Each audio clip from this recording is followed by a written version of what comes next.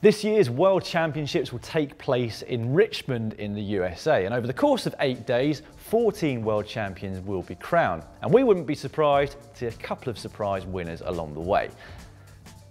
Actually, can we still be surprised if they're surprise winners and we're not surprised?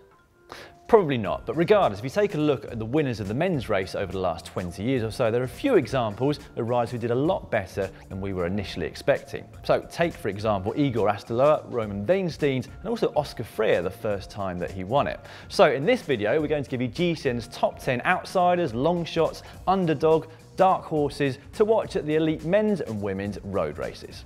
Daryl Impey of South Africa spent the majority of the Vuelta a España recently working for his teammate Esteban Chaves in the overall classification. However, that didn't stop him taking a second place for himself on stage 12, and he finished strongly with 4th place on the final sprint stage.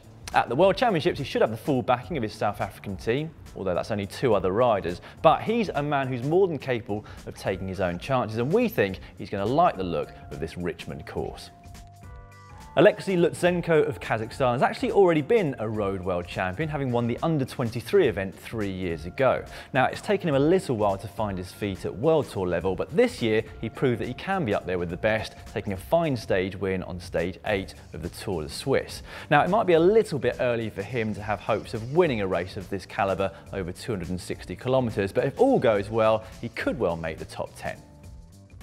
You might think that Danish rider Matti Breschel couldn't really be classed as an outsider for the World Championships given his pedigree in this race over the years. However, he's certainly not a name that's on everybody's lips. Now, he showed some really good form at the Tour of Denmark at the start of August, and although a crash at the Eneco Tour did set him back slightly, we know that he is super motivated for the World, and his physical attributes definitely suit the course. For a man who spends the majority of his time working for other riders in his team, Michael Albertini is surprisingly consistent at taking wins for himself. So, for example, over the last 2 years, he's taken a total of 5 stage wins at the Tour de Romandie. Now, it's fair to say that he hasn't been on his best form over the last couple of months, at least from what we've seen in the results. And with a team of only 3, it is going to be difficult for him, but don't count this man out. Jean-Pierre Drucker of Luxembourg, or Jempi Drucker as he's better known to most of us, actually arrived quite late into the World Tour. So he was 28 years of age when he signed his current contract with Team BMC, but he certainly had a lot to offer the team. He took his first win for them back in August at Ride London, and it's his first Grand Tour at the Vuelta. He was 3 times in the top 4 on separate stages. Now, he's another person that's only going to have 2 teammates with him at the World Championships, but he's certainly at home on the short, punchy climbs, and he's got a really fast finish to boot. Spain are always one of the strongest teams at the World Championships, and this year will be no different. Their depth of talent and experience basically has no rivals. However, if you take a quick look down their roster, there's no clear team leader, and that might open up opportunities for riders such as Luis Leon Sanchez. Now, he was on fantastic form at the Vuelta, but had to use most of that to help his teammate Fabio Aru to overall victory, and it's fair to say that he's not a specialist in one-day races despite 2 wins at the Clásico San Sebastián. However, we think he's going to play a key role in the final 2 or 3 laps. Yet another rider who spends the majority of his season working for other riders in his team is Matteo Trentin. However, again, he definitely takes his own chances when they come his way. He's been on great form in August, taking 2 stage wins in Poitou-Charentes and another stage win at the Tour of Britain. Now, it might be that Italy hold him back to work for his team leader Elia Viviani, but if he is given that role of policing brakes over the final few laps, he'll be a force to be reckoned with.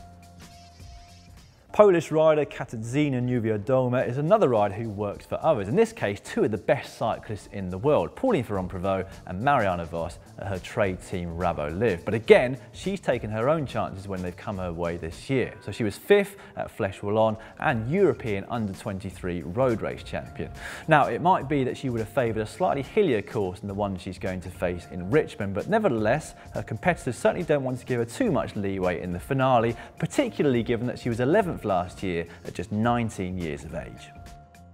Another rider who would probably have preferred a slightly hillier course is Evelyn Stevens. However, few will be as motivated as her, given that this is probably the only time in her career that this championships will take place on home soil. Now, she was 8th recently at the Grand Prix Plouay and particularly active during the race, so it seems like she's coming into form at just the right time. But with teammates as strong as Ashleigh and Megan Guarnier, it's probably going to be a case again that she needs to police the early moves and go with them. But she's definitely got the power to sustain it. 29-year-old Ashleigh Moolman of South Africa is now in her 6th season as a professional rider, and arguably this has been her best year to date. She's barely finished outside the top 10 for the entire year.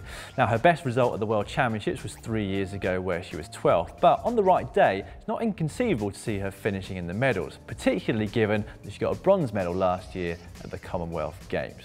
So there you have it, GCN's top 10 outsiders or underdogs for the upcoming World Road Race Championships. Now, we've probably got a few that we've missed out, and we'd particularly like to hear from you if you've got your own outside bets for the junior, under 23 or elite road race. You can leave them in the comment section just down below. Now, if any of you outsiders are actually watching this, you might want to know how to pin your numbers on like a pro. And we've got just the video for you. You can find that by clicking just up there. On the other hand, if you haven't caught the latest edition of the GCN show, that is there for you just down there. And if you'd like to subscribe to the channel, all you've got to do is click on me. It's free. Oh, and give us a thumbs up if you like the video as well. Do you prefer seeing outsiders to the favourites? Let us know. Give us a thumbs up.